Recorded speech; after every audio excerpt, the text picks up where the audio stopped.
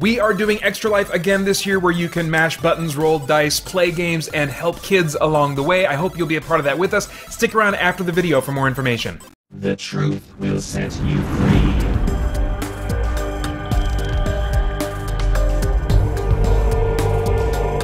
The truth will set you free.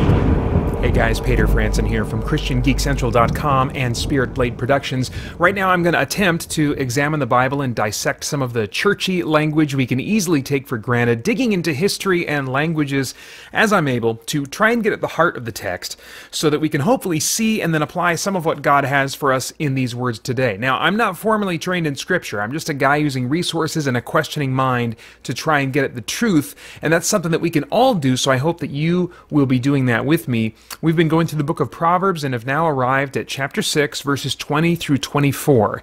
In the ESV that reads, "My son, keep your father's commandment, and forsake not your mother's teaching. Bind them on your heart always. Tie them around your neck. When you walk, they will lead you. When you lie down, they will watch over you. And when you awake, they will talk with you. For the commandment is a lamp, and the teaching a light, and the reproofs of discipline are the way of life, to preserve you from the evil woman, from the smooth tongue of the adulteress." All right, so go on just one or two verses at a time, starting with verse 20 again. "My son, keep your father's commandment, and forsake not your mother's teaching."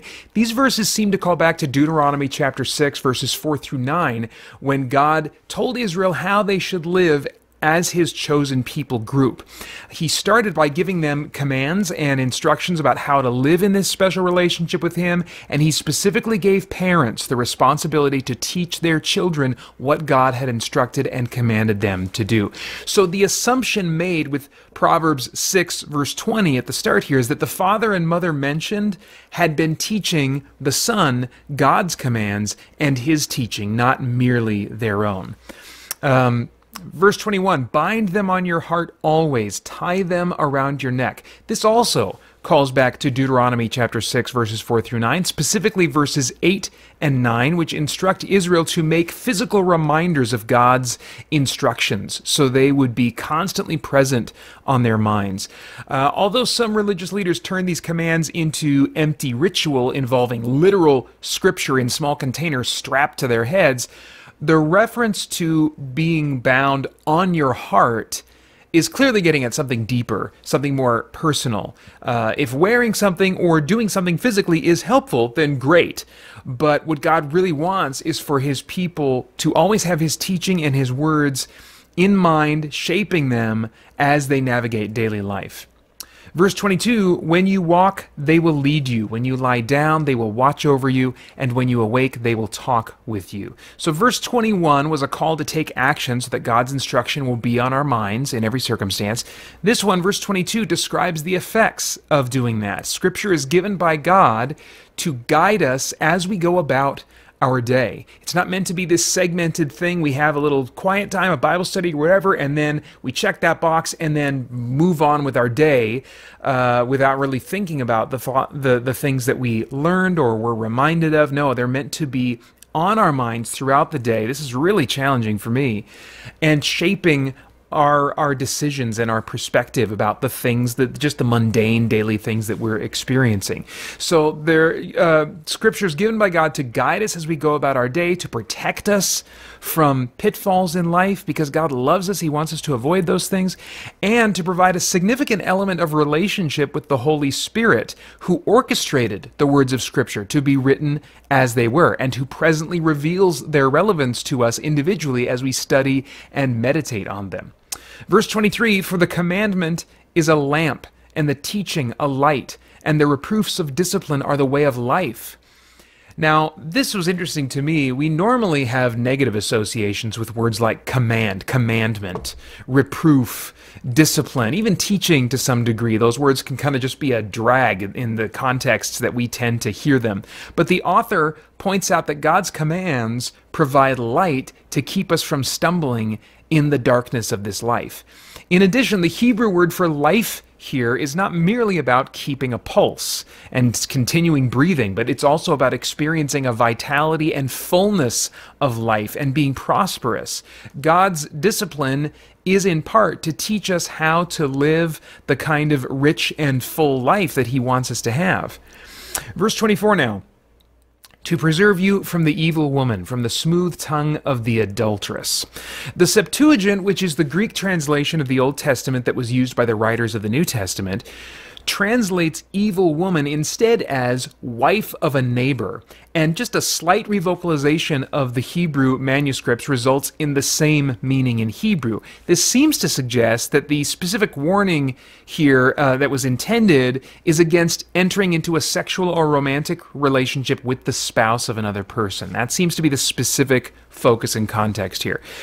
Given then that adultery is the context of these verses and those that will follow, we can see by implication, I think, what ignoring God's warning against adultery tends to bring into our lives.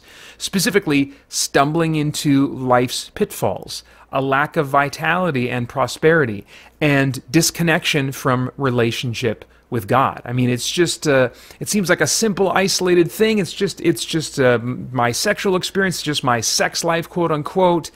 But it has major effects on all kinds of areas in our lives that God wants us to avoid.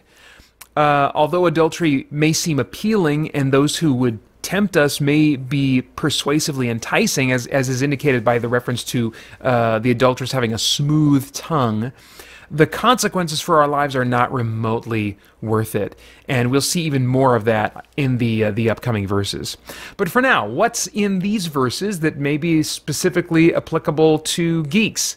Well, a number of geeks have had I want to say this at the start, just given that first verse of the ones we've looked at today. A number of geeks have had difficult relationships with their parents, so you might look at these verses and be reminded of failure on the part of your parents. Or if you are a parent, you may look at these verses and feel the responsibility that's intended for you as you raise your kids. And I think those are, things that are worth kind of thinking about and processing. But even setting the parenting aspect aside, these verses are largely about keeping God's teaching on our minds as we navigate life and specifically navigate sexuality. You may not be remotely in danger of having an affair, but Jesus famously taught that just looking at someone with lust is the same as committing adultery with them in our hearts. That's Matthew 5:27 and 28. Now, this naturally, I think, applies to pornography, but also to other visual entertainment. As geeks, we're often living these fairly secluded and private lives in terms of how we spend our time. And in that context, it's very easy to develop unchallenged ideas and habits about our sexuality. Men typically struggle more with lusting after visual depictions of women. Women may deal with more with developing selfish and unreasonable expectations of men. Because of these tendencies, it's so important for us to intentionally learn about and meditate on God's intent for sexuality and romantic relationships, preferably doing that in ongoing transparency with another believer. Even speaking for myself as a happily married man, not engaged in pornography, allowing myself to look at or think about sexualized depictions of women has an effect on my expectations of my wife and my relationship with her. Entertainment is always competing in our hearts with what God has revealed about His intent for sex. And to the degree that we are not vigilant, we will unknowingly adopt broken ideas about sex that lead us to pitfalls in life, to a lack of fulfillment, and to disconnection from God, instead of experiencing the far better life that God wants us to have.